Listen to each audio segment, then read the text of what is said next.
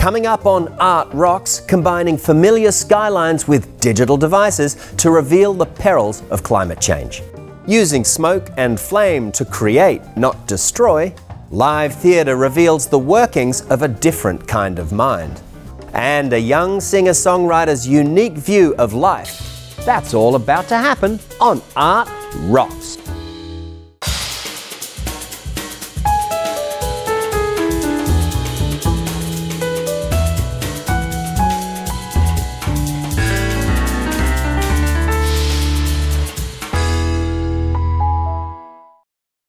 Art Rocks is made possible by the Foundation for Excellence in Louisiana Public Broadcasting and by viewers like you. Hello, thank you for joining us for Art Rocks with me, James Fox Smith, publisher of Country Roads magazine. We begin with a digital media artist whose early works reflected on the challenges of leaving her homeland, South Korea, to take up residence in the United States. But now, Dr. Hye Yeon Nam focuses on bigger issues, ones with irreversible consequences. In her latest ambitious work, Nam combines three-dimensional cityscapes with digital technology to reveal the threat rising sea levels pose to coastal cities like New Orleans. Dr. Nam and collaborator Brendan Harmon talk about this latest work. When I came to Baton Rouge around 5 years ago, we had 2016 flood, and a lot of my friends suffered from that. And that time I realized how nature is very fearful and we should do something to prevent it. At that time, Nam and one of her LSU colleagues, Dr. Brendan Harmon, set out to create three-dimensional graphics to show people just how high water could climb in New Orleans streets when rising sea levels coincided with a major storm. Shifting datum 1 is about relative sea level rise. The laser moves up and down across the 3D printed model of New Orleans, and that line represents sea level. It starts right at the current sea level, and it slowly rises up, representing the datum, the line where sea level rise is going to be in the future relative to the city. Of course, New Orleans is behind 20-foot tall levees, but this is showing where the sea level around it is going to be, how it's going to be like an island in open water by 2100, unless we do something. Shifting datum 2 is a simulation of projected sea level rise of approximately 5 feet by 2100, coupled with a major storm. So we're looking at flooding coming from Lake Pontchartrain, inundating part of New Orleans. For some landmarks, we have the French Quarter, the Vieux Carré here with Jackson Square and the cathedral, the Marigny, and Bywater that way. Esplanade's right here. Here is Poydras. Harris Casino's right here. Here's the cruise terminal with a big cruise boat docked right there. And we have the Superdome back here. It has a computer and a projector hidden in the box underneath. It's a rear projection, so it's projecting up through an acrylic panel underneath the model made of a transparent 3D printed resin models. Dr. Nam has also created 3D resin tiles coated with a layer of epoxy to use in other displays of New Orleans. But before she could dive into high-tech art, she first had to come to grips with how she fit into the American way of life after coming here from Korea. While in graduate school, Nam engaged in a one-woman show as a performing artist. And I realized, even though we have a different culture, we have a body. And when I use body, people in different culture instantly understood it. And then I feel like, oh, this is very similar that I am using different tools. So tool was a metaphor. So what I did, I decided to use a different tool. I'm eating stick, not with a fork, not with a chopstick, not with a spoon. And I'm sitting a chair, but chair is lopsided, so you keep sliding. And I was walking with really long shoes, really difficult to walk. And I'm drinking orange juice, but my cup, bottom of the cup is cut out. So it just constantly threw away my orange juice. So those are kind of a metaphor. And I feel like how difficult your life could be. Later, I was so lucky to have my show in Smithsonian Portrait Gallery. Despite the ongoing challenges of getting used to life in an adopted country, Nam continued to study and to create. I studied graphic elements first to communicate with my audience. And then I learned later digital media and digital art. So I was working more about interactive installation and kinetic installation and sculpture. Then I wanted to know more about technology, because for interactive installation, you need to know a lot of programming and coding, other technological support. So I decided to go to PhD, and I major in digital media and also minor in computer science. So that I've learned a lot. Recognizing that the human body is the common feature of all shared experience, Nam uses body imagery in several of her works. Floating Identity was my first commission work by company. It's a cosmetic company in Korea, and they asked us to make some site-specific outdoor sculpture. It was my first commission, and I wanted to work with the theme of the company, which is a cosmetic brand. So I started from female face and beauty, but at the same time I chose the site with water because I was thinking that can represent my identity, because I feel like I'm moving a lot and I feel like my identity is changing at the same time. And I made 3 different handle, so audience can change female face, different expression, like a smile and no smile, and the closed eyes and open eyes. I always wanted to make something more attractive, something moving, something kinetic, and it was quite successful, I believe. There is a museum at part of Auburn University. They invited artists to have that site-specific sculpture in their garden, and they had a very similar site that I had in Korea, and it was really interesting to see 2 same work but slightly different color. When they wanted to erect a sculpture in a park once occupied by both American and Japanese troops, the people of Korea called on Dr. Nam once again. I always started from the history of the site, because you needed to understand that site. That site was moving all the time or changing all the time. So I wanted to have that concept, but at the same time I wanted to see positive future, always. So the reason why I put a journey of a footstep, because I feel like my life is a journey, and also at the same time site is changing all the time. So I just decided to use a lot of foot sculpture. It's interactive and kinetic, but at the same time, at the same reason, I didn't use any power supply. So I made a foot pedal. So people just press the foot pedal to activate the foot sculpture up and down. Invisible stream is slightly different. It is interactive, but not only physical interaction. I wanted to visualize a hidden conversation online. Because when people type information online, when they think this is anonymous, they sometimes typed whatever. So I used the Twitter platform, and I gave a lot of derogatory words as keywords. So every 10 seconds they print derogatory word sentence, including derogatory words, the real time.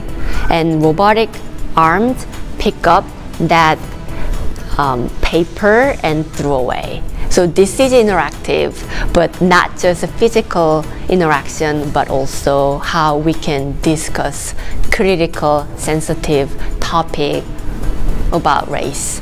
And when I visualize it, it's not hidden anymore, so maybe we can start discussion about it. It's more likely awareness project for me. Seeing artists on TV is lovely, but they and their works are more powerful in person. So here's some of our picks for notable exhibits coming soon to a museum or a gallery near you.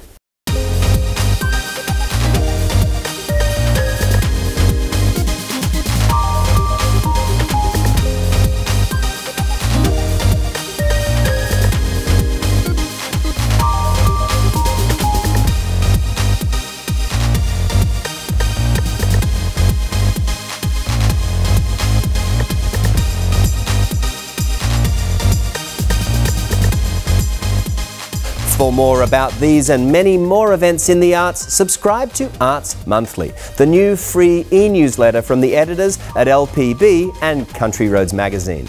What's more, the Art Rocks website features every episode of this program, so to see or share any episode again, log on to lpb.org and navigate to Art Rocks.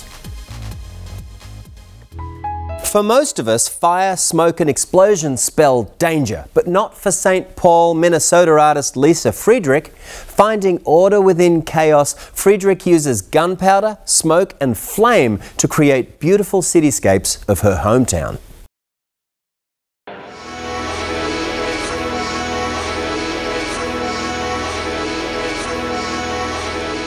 I have always been a pyromaniac. Gunpowder is very significant and unusual. I mean, who doesn't love playing with gunpowder, honestly? It's like 4th of July every day. Just fire.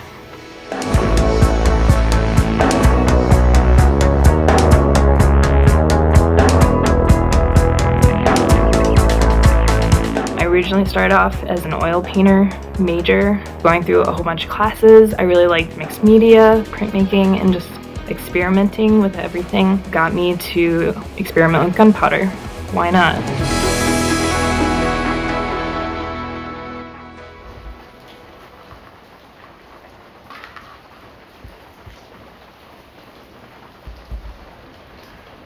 So the reason I use fire is everyone thinks it's dangerous, which it is. I've had my fair share of burns and scars, and I have all 10 fingers still, so I'm good there. But the aspect of using what you think is not a medium for artwork is what really intrigues people, and it intrigues me. There's kind of a secret to my process, and I learned after many experiments putting pressure on gunpowder is what actually adhedes the smoke into the paper and creates the image. It's like Christmas every day.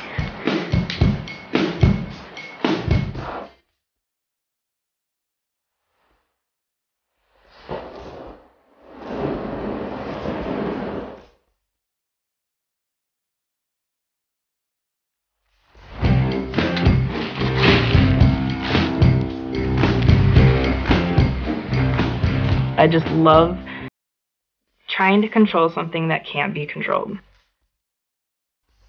Looks good. Just clean it up a little bit.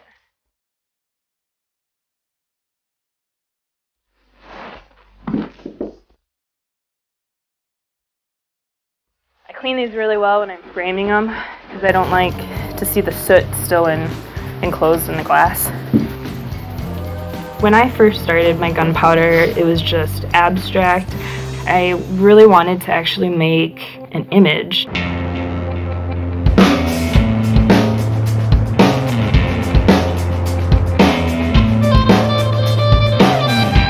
I mainly do landscape pieces. I enjoy actually going to the locations and taking my own photographs. One of my favorite places in the city is the Stone Arch Bridge. I have an obsession with taking images of bridges, and it's just the structure, the smooth lines. I know when I look at a photo, yes, that's gonna work. No, that's not gonna work. Because I see the straight lines, I see the dramatic effect it's gonna have, and the story it's gonna tell.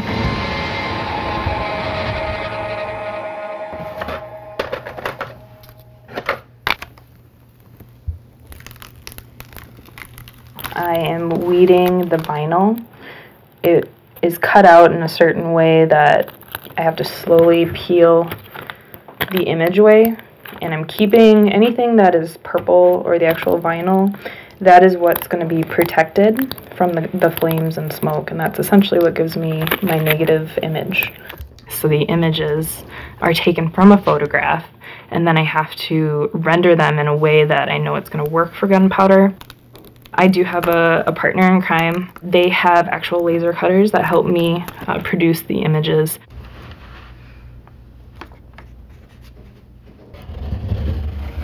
The reason I mainly use landscapes, it's something that just looks dramatic. I do the city skyline of Minneapolis, and it kind of tells a story. It looks like the city's on fire, and people really like that aspect of my artwork tells a story. I recently got accepted to be one of the 34 artists that will be represented in the new US Bank Stadium for the Minnesota Vikings. I'm very honored to have that.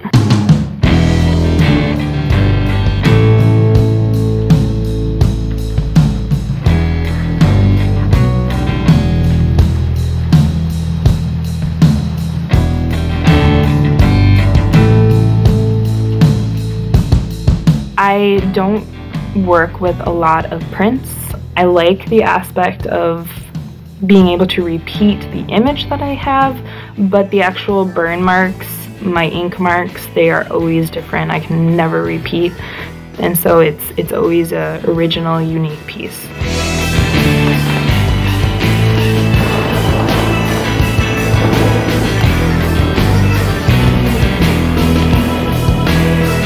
Hey, it worked great.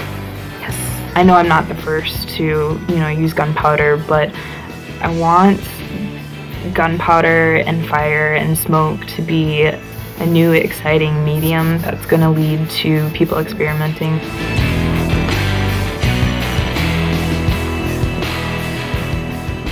When I'm 70, I want to look back and I want to be the girl that's known as the gunpowder girl.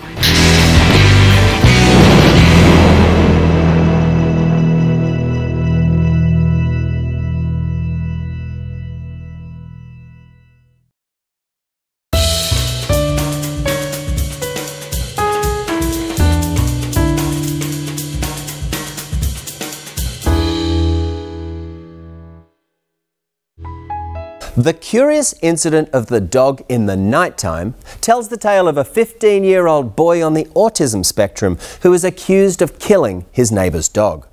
And if you can't imagine how that storyline could be both funny and profoundly moving, come to Boston, Massachusetts with us as we speak with an actor playing the lead role in Simon Stevens' hit play. From the second the play starts, we were like, all right, come on this journey with us, like be incorporated into this world. Doors open! Is this the train to Wilson Junction? Here, the audience is fully immersed in the world of 15-year-old Christopher, a boy who has difficulty processing the life around him. And yet he marches alone into it, in a quest to solve the murder of his neighbor's dog. Or, as the title of the play describes it, the curious incident of the dog in the nighttime. He loves mysteries, and he loves Sherlock Holmes, so he kind of takes on that persona. And when he starts to go down that rabbit hole, he finds several other mysteries that need to be solved. Actor and Vermont native Adam Langdon plays Christopher in the first touring production of the hit Tony-winning play. The circumstances of Christopher's life are narrated through his teacher, reading his journal entries. Siobhan says that if you raise one eyebrow, it can mean lots of different things. It can mean, I want to do sex with you. But what Christopher feels, how he experiences life, is conveyed through an assaulting array of imagery, light, and sound. Christopher is a young man acutely susceptible to his senses. Then the next left turn, then every right turn, and so on, and so on. And that was how I found the station. It's really to just to show what's going on with Christopher and to really put the audience in his mind. All the actors on stage, they're just his brain microbes.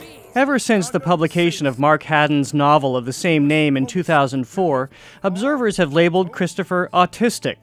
But very deliberately, the word never appears in either the book or the play. If I went around being like, this is what Christopher is, that would be so wrong of me. He's his own individual. Playing Christopher is a demanding task. Just like the sensory explosions, we see every physical contortion that racks the teenager as he negotiates his way through teeming cities and congested train platforms. I never worked out or did anything like that, and the show itself is a workout.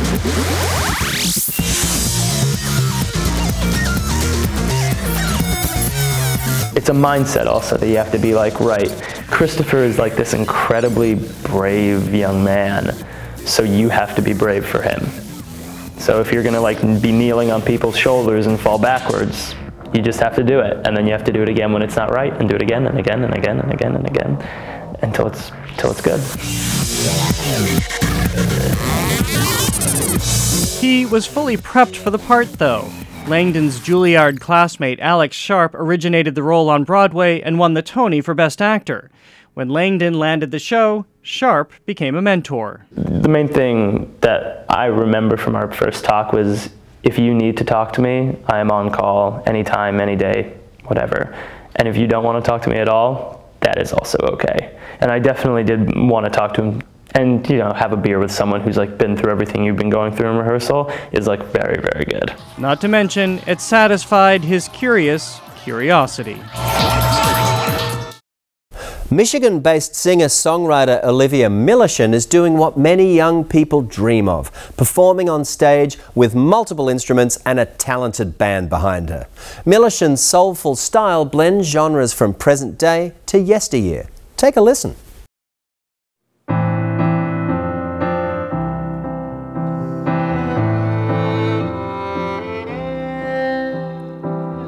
If you want it so bad, go and get it yourself. What I've always wanted my music to do is just to give people hope, some sort of light to a dark situation. So hopefully that's what it does for people. But you'd rather go and hurt yourself or anyone else in the way. I grew up listening to what my parents listened to, so I've always really loved Carole King and Simon and Garfunkel, and when I first started writing I felt like, oh, I want to be like them, and then the older I get, the more I'm influenced by other things. I listen to every genre now. Wear your coat, she said, don't want you to freeze. It's taken a long time to find the sound, and I don't think, I still haven't, everybody's always trying to find their sound. I think our sound can best be described as jazz, folk, singer-songwriter, if that's a genre, a mix of every genre. And it's still working its way out, but I think I developed it by working with the musicians that surround me. My most recent record I recorded in New York with Chris Cubetta and a songwriter named Wakey Wakey, and they really helped form the sound of Look Both Ways. For so long I was performing solo, and with the new records and adding more instruments, we end up bringing people on. I play mainly ukulele, guitar, and keys, but it's hard to do that when I have such an incredible band. I can't make excuses to play when they're so good. Today I'm performing with Sonia Lee, Bob Mervek, and James Pine. We're going to be doing Look Both Ways, which is the title track, and When, which is a song that features the 2015 winner of The Voice, but he's not here today. And then Time Out, which is an older kind of burlesque-y sounding song. Look Both Ways is a bit more serious for me. A lot of my music's really happy and sunshiny, but Look Both Ways is about people not necessarily treating you well or showing you their good side, but realizing that they still have a good side that maybe you just can't acknowledge or see right now. I look both ways before I cross that street. So tell me, how the hell did I not see? You coming, full speed ahead. You coming for me steady. You coming, full speed ahead for me. When is a love song. It's just an unconditional love song. I was trying to write more songs that I could sing at weddings, to be honest, and it just happened. I actually wrote it on Mackinac Island, so I was inspired by the love of Mackinac. Raise your voice, show me your worst, show me your worst. Time Out is like the most unkind song I've ever written, I think. It's about wanting to put a girl in timeout for messing with your man. I don't know how else to explain it, but that's what that one's about. She knows what she's done. When I'm writing or when I'm performing, what I hope that the audience can take from it is I hope they can somehow relate it to their own lives. And the new album, Look Both Ways, is all about seeing the good side do something that isn't always good. And some people think that's dark, but I think that's the complete opposite. So hopefully it can help somebody with whatever they're going through, or make their goods even better. Surprisingly, a lot of people, especially online, young people, have reached out and said, I had a woman reach out to me a couple weeks ago, and she said that she lost both of her parents when she was young, and she's part of they make a joke out of it because they don't know how else to deal with it. She's part of a Dead Parents Club. It's like a support group, and she said that they listen to my new album every week before they have their meetings, and I just think that's incredible. I think as musicians, and as anything, no matter what you're doing, that's why you get into it in the first place. You just hope that it affects other people like it affects you. So the fact that people can get something positive from it and it can help them in any way possible is really all I could ask for. Top end of mediocre, low end of fabulous is what I always tell my band when they ask how they did. And what I tell myself. I think I stole that phrase from Bob Mervac, who plays keys for me, because I just think I can't take myself too seriously. Even if, most of the time we're critical, but even if I think I did a good job, I'm like, not that good. You can always do better.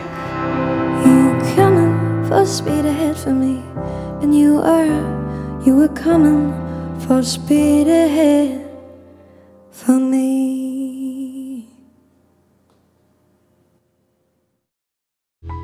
And that is that for this edition of Art Rocks. But never mind, you can find, share and send episodes of the show at lpb.org/artrocks. And if you want more insight into the art and culture of Louisiana, Country Roads Magazine is a great resource for learning what's going on in the arts all across the state. So until next week, I'm James Fox Smith, and thanks to you for watching.